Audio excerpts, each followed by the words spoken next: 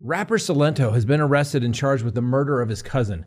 You may know Silento from the 2015 song Watch Me Whip, Watch Me Nay Nay, which peaked at number 3 on the Billboard Hot 100. The 23-year-old, whose legal name is Ricky Lamar Hawk, is alleged to have killed his 34-year-old cousin, Frederick Rooks, in July of 2021. Rooks was found in the road, suffering from multiple gunshot wounds, and was pronounced dead at the scene. Police were able to obtain ring video footage from several surrounding houses that captured the suspicious activity and gunshots.